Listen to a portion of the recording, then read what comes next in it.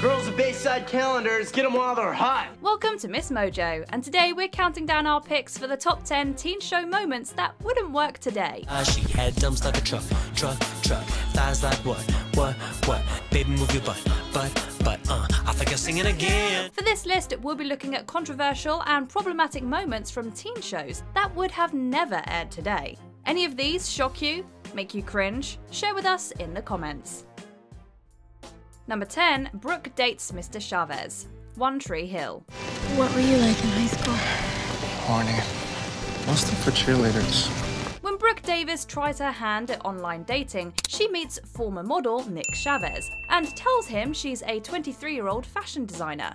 Following their date, Brooke runs into Nick again, this time as Mr. Chavez, her new English teacher.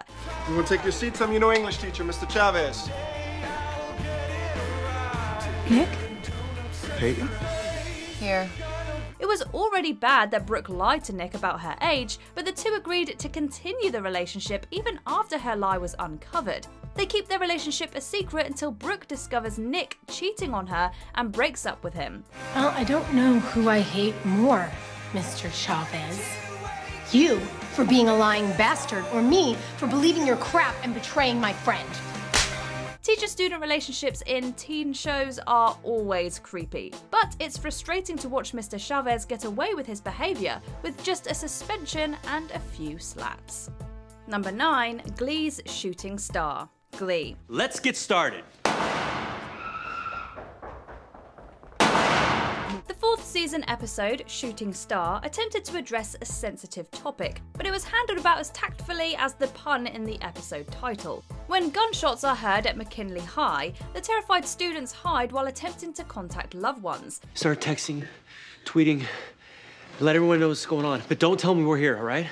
Shooters have smartphones too. It's later revealed that Becky, a fan favourite character, brought her father's gun to school because she was scared of life after graduation and fired it accidentally. I was scared, Coach, about graduating, being out in the world with no one to protect me. Honey, I told you, you will always have a place here. No. In the end, the episode said nothing substantial about the topic and felt like it was exploiting tragic real-life events for shock value. I wanted to be prepared and protect myself. I need help. Number 8, solving an eating disorder in an evening. Beverly Hills 90210. Get a life, Andrea. The whole school knows. Not that they care. Amanda Pizer appears in only one episode of this series, but nonetheless undergoes a miraculous life transformation throughout her time on the show. Amanda is dealing with a very serious eating disorder and takes diet pills, causing her to be constantly angry and irritable. These are diet pills. Take too many of these and PMS starts to look like a vacation. She lashes out towards the other girls and treats them horribly until she tells them about her problem. Why are you doing this to yourself? Look, I'm just not lucky enough to be born as beautiful as you. Gotta work at it, all right? Somehow, Amanda is cured by the end of the episode through miraculous means, as her attitude changes completely and she is happily asking for huge helpings of junk food. Brenda, do you have any more of those chocolate-covered cookies in the refrigerator? Yeah, I think there's a whole box left. Great. Hey, Donna. Yeah, Will you bring me a couple? sure. On second thought, why don't you bring the whole box? This is completely insensitive and unrealistic, and it's not clear why this storyline was included at all, especially since Amanda was never seen again. Number 7, Anna's storyline. One Tree Hill. The writers of One Tree Hill really fumbled this attempt at LGBTQ+ representation. After recurring character Anna misreads some signals from Peyton and kisses her, Anna's brother Felix writes a slur on Peyton's locker. I mean, could things get any worse? This ultimately leads to Anna returning to her old school, cutting her time on the show short. The way her sexuality was discussed also confused viewers. We can still be friends, right? I don't know if I can do that. Show creator Mark Schwann had Anna come out to her brother as gay because he felt the word was more taboo and therefore stronger for her. Instead, it obscured a distinct identity. Peyton isn't gay, Felix. I am. Having a bisexual character like Anna on a major teen series could have been revolutionary at the time, but the series shied away from her character instead of delving deeper. Number 6. Marley's eating disorder. Glee. Never in the history of show choir competitions has anyone ever fainted. Glee's treatment of Marley's eating disorder wasn't just disappointing, it was downright shocking. Kitty gave Marley serious self-esteem issues by taunting her, secretly altering her costume and encouraging her to throw up, but faced absolutely no consequences. If anything, Marley was the most punished when she passed out due to malnourishment during sectionals and was made to feel guilty for it by the rest of the Glee club.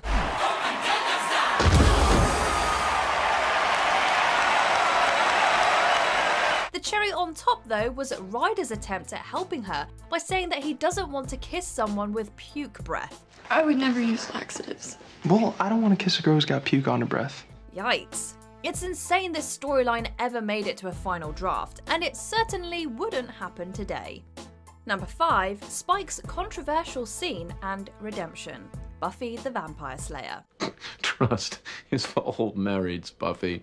Great love is wild and passionate and dangerous. It burns and consumes. In likely the most controversial episode of this supernatural teen series, a disturbing and difficult to watch scene features Spike attempting to force himself onto Buffy.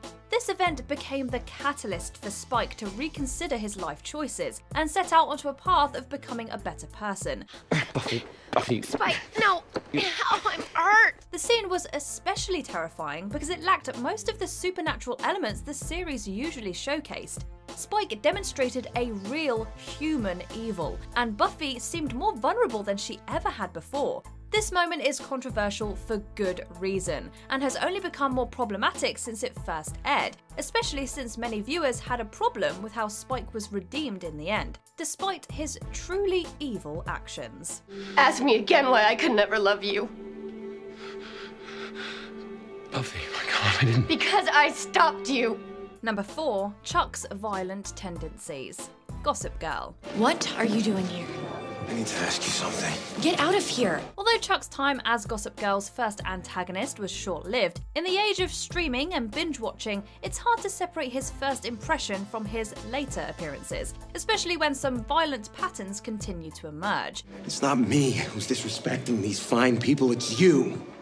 Pretending you're going to marry this French phony, it's a joke. In season 4, Chuck's temper got the best of him when he jealously smashed a window above Blair's head, causing the glass to break and cut her face. Mine, Blair. Stop it, Chuck! I said it's over. Even though he technically didn't hit Blair, this is still obviously abusive behaviour, and it's appalling that they both reconciled just a few episodes after this shocking moment. Number 3. Almost everything Mr. Schuester said and did. Glee. There are very few teen show characters as controversial as Glee's Mr. Schue, and it's amazing the writers got away with some of this stuff. You want to tell me how long you've had a drug problem? I don't even know who the chronic lady is. Look, if we're up to me, we wouldn't have mandatory bi-weekly afternoon locker checks. But I've never seen that before, Mr. Schue, I swear. It's not mine. Straight off the bat, he blackmailed Finn into joining the Glee Club by planting drugs in his locker, and was a completely incompetent Spanish teacher and promoted racial stereotypes. Hey! Ya no puede caminar porque le falta. Hey! He also encouraged his students to perform songs like Blurred Lines and to put on a production of the Rocky Horror Picture Show, both of which were completely inappropriate for high school students, no matter how old the actors playing them looked. Isn't that the whole point of the arts? Pushing boundaries? Doing things people say you can't do for the sake of self-expression? We could go on forever, but there's just way too many shocking Mr. Schue moments to list in this video. Because you're all minorities. You're in the Glee Club. Number 2, The Girls of Bayside Calendar, Saved by the Bell. Even though growing up, many of us idolized Zach Morris, looking back, he was really a total creep. The school store will be the only place where you can get your very own Girls of Bayside calendar.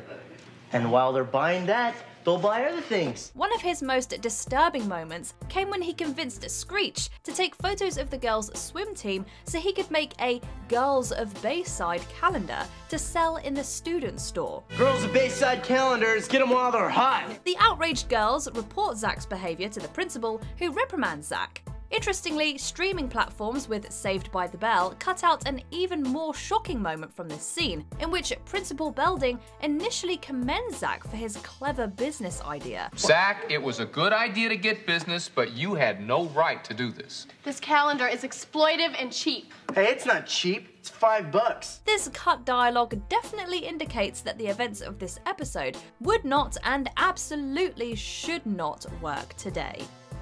Before we continue, be sure to subscribe to our channel and ring the bell to get notified about our latest videos. You have the option to be notified for occasional videos or all of them. If you're on your phone, make sure you go into your settings and switch on notifications.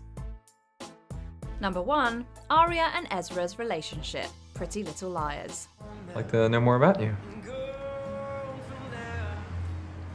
Yeah. I'd like to know more about you too. One of the most overly romanticized and truly disturbing examples of an inappropriate teacher-student relationship is between Pretty Little Liars characters Aria and Ezra. Much like Mr. Chavez and Brooke on One Tree Hill, Ezra meets Aria in a bar, only to discover the next day that she is one of his high school English students. Holy crap. The two begin a secretive relationship that lasts on and off for the duration of the series, eventually ending with the couple marrying. Their relationship was definitely not portrayed as the illegal and uncomfortable situation that it would be in reality. This is especially problematic considering the audience of this series was mostly teens and tweens who should not be seeing this kind of dangerous misrepresentation. Yeah. I could get used to this. Do you agree with our picks? Check out this other recent clip from MsMojo. And be sure to subscribe and ring the bell to be notified about our latest videos.